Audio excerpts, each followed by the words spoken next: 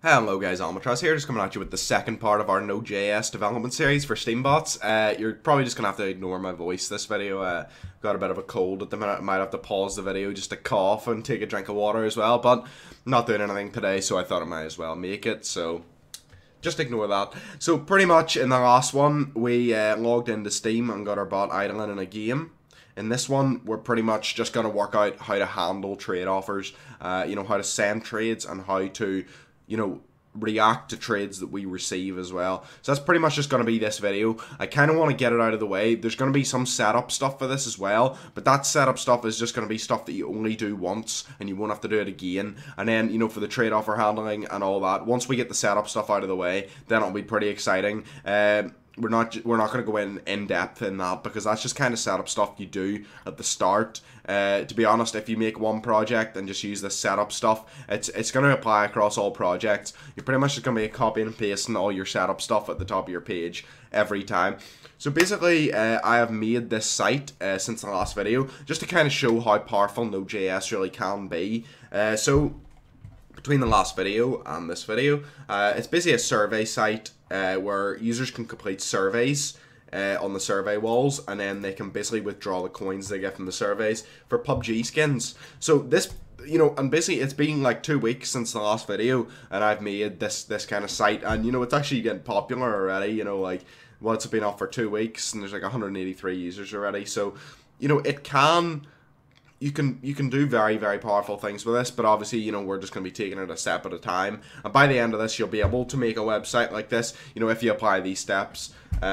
So without any more self-promotion, let's just get straight into it. And so the first thing that you're going to want to do is, oh sorry, I actually forgot to mention the last time. I wanted to just clear this up. If you want to actually change your name to a custom name in Steam, whenever you launch your bot, you can actually just pass in a second parameter in here, and this is just going to basically be like nodeJS tutorial. Now that I could do that. I actually don't want my bot to change the name, so I'm just going to leave that blank. And for games played as well, you can actually pass in like a custom name of a game that you want. So you could actually just put in nodeJS tutorial as your custom game, and then it will come up with your in-game Node.js tutorial. So, firstly, for handling trade offers, we're going to want to require 2 new modules at the top here. So the first one's going to be Steam Community.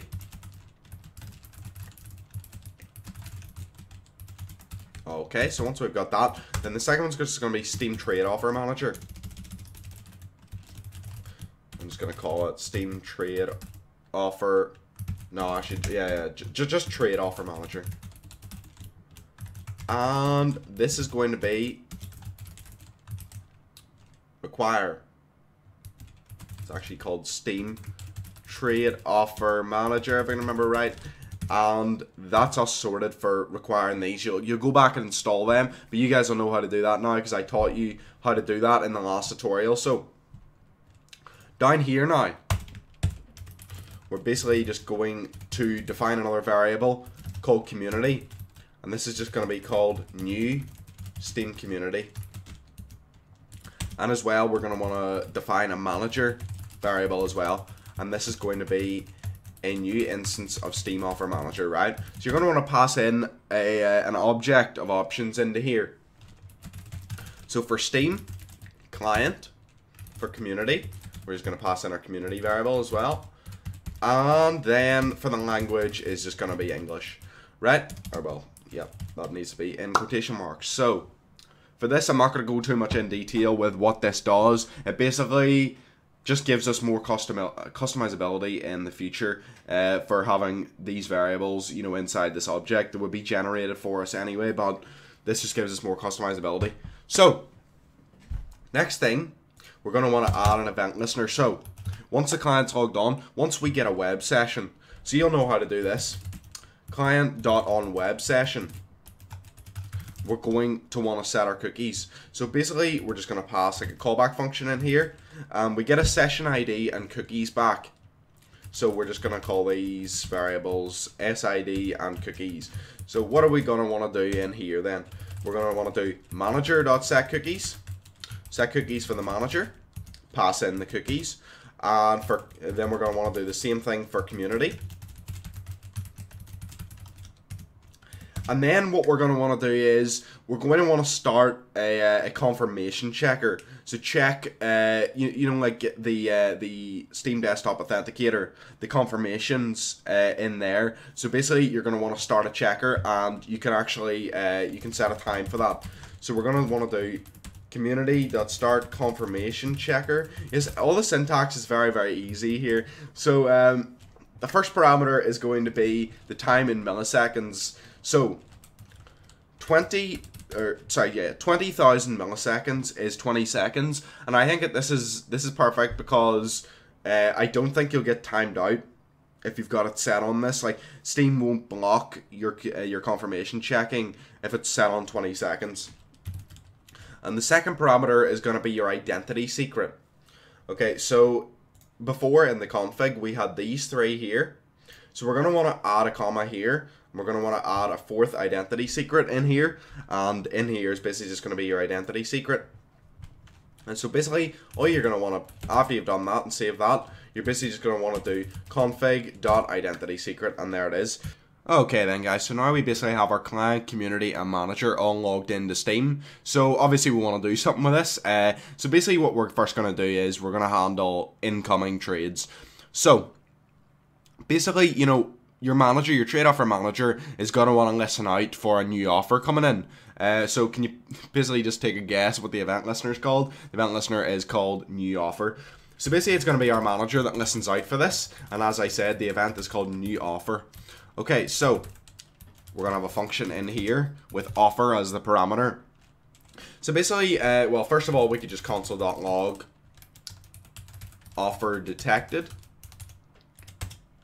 Alright, so now we're basically just going to check and see if the person sending the trade, so basically, you know, we're not going to want to accept, you know, trades from random people. We're only going to want to, you know, just for the purposes of this, of showing you how it works, we're just going to want the bot to only accept an offer if it's you. So we can actually check the Steam 64 of the person who's sending the trade by doing offer.partner .get Steam ID 64.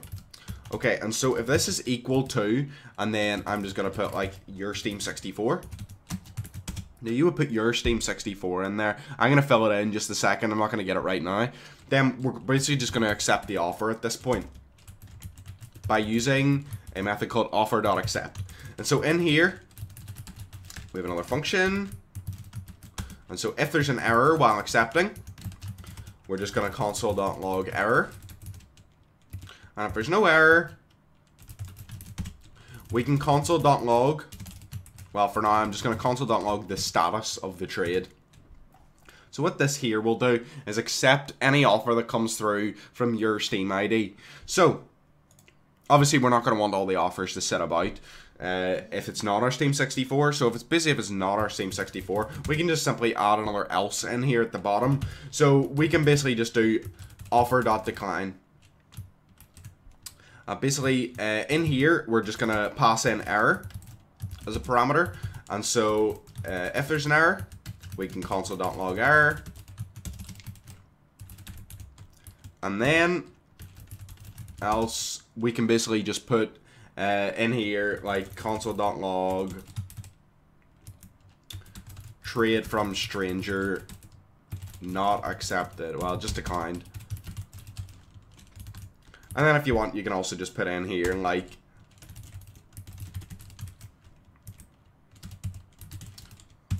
unknown sender. Okay then, so basically what I'm going to do is I'm going to fill in, well, I'm running this in my main account, so I'm going to fill in the bot's Steam 64 in here. I'm just going to go ahead and do that and run this and send it a trade just so you can see how it works. Okay, sorry guys, I just realized two wee mistakes I'd made. This should actually be a capital S in here for web session, which I didn't do before, and also this is actually a function you're calling. I didn't have the brackets there before, just make sure you have the brackets there. Okay, so basically we're all actually set up now. So if I just go on to my offers for the bot account, as you can see, well, obviously I didn't put the brackets in there, so it declined the trades, because that's what would happen if it didn't recognize the trade offer. Okay, so say I go on my site and we just like randomly just withdraw this, say, and I just set up for the bot account for as a trusted Seam64. So in the incoming offers then, we should see this offer come through hopefully now. If we give it a wee second, there we are. And as you can see, the bot automatically accepted the trade. And as you can see, obviously, if you see the console, yep, we had this because there was a few mistakes. And we had logged on there, offer detected, and the status of the offer is accepted. Okay, guys, so basically now what we're going to want to do is make our bot send some trade offers. So the first step in doing this is probably to see what the structure of the return of loading someone's inventory is. So basically, whenever we want someone's inventory, how are the items in the inventory structured? Okay, so basically they're sent to us in an array, but basically I'm just going to show it to you what it actually looks like, just so you can see. I'm talking about from a development point of view. You always want to see what you're working with. So basically we do manager.load inventory. I'm just going to load my own inventory. So we pass in the app ID as the first parameter, which I had copied because I don't memorize PUBG's app ID. This is PUBG's app ID, so we're just going to load our PUBG app inventory. So what's that called again? It's the one... context ID, I think that's what it is. So basically we're just going to pass in true as well. I'm not even sure what that means. I don't even know what true means, but you have to pass it in anyway. So we're going to do error and inventory. So just to demonstrate what the inventory looks like, literally just console.log inventory. So basically that'll just show you what our inventory looks like whenever our server gets it. So I actually just did that on the command line, and you can see what the response is like. So this is basically, for each one, I only obviously have one for the one we just accepted. So you can see the market hash name here. You can see the item's asset ID. We actually get like icon URLs as well. So if ever we wanted to have, say, a withdraw section, this is literally what we would do. We would pass in the icon URL, and then we could just load the image from Steam servers directly, so that we could just, like, you know, live load all the images to go along with all the names. So now that you know how this is structured, we can actually do something with this now, which I'll show you now. Okay then, guys, so basically now that we actually know how the inventory response is structured, we're basically going to do something with it. So say we wanted to send the floral shirt that's in our inventory at the minute. So I could just define a function here just to show you the concepts.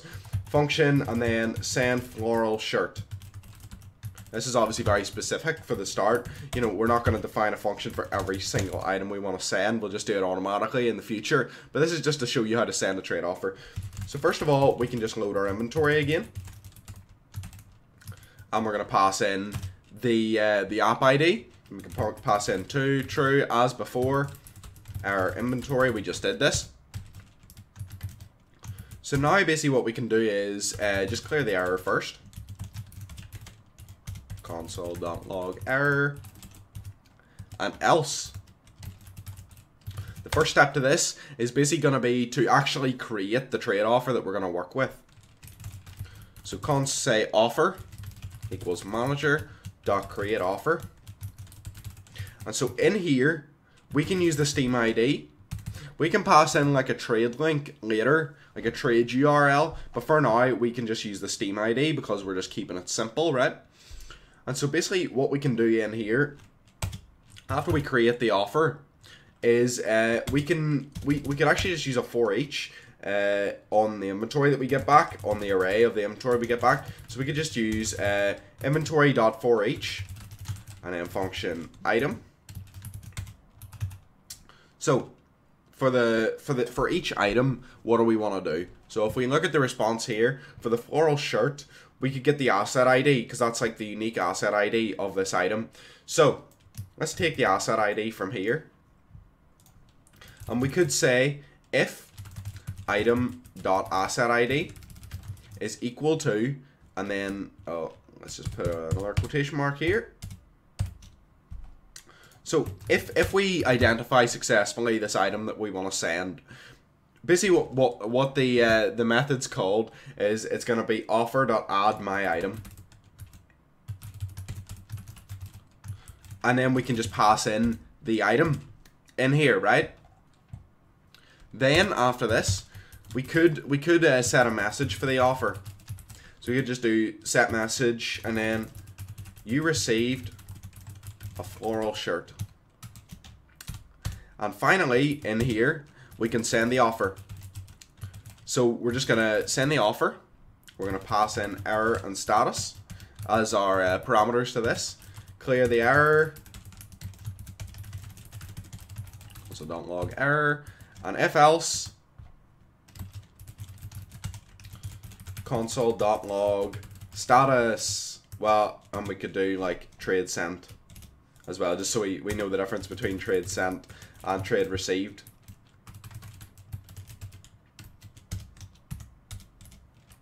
What am I doing? Okay then, so basically send floral shirt. We could call this then in inside web session. So whenever we get a web session, we basically send floral shirt. And the Steam ID, it's going to basically send it to my bot account. So, I'm just going to go ahead and run this now. And so, I'm basically just going to get up the sent offers just so you can see what's happening now. I haven't actually, I never even put in a trusted Steam ID on my bot account. So, the bot is actually just going to decline this trade, like my other bot. But you can basically see my bot now sending the trade offer, hopefully. Oh, no, hold on. Invalid. Sorry, yeah. I forgot to put the Steam ID in here first. Never mind. Here we are.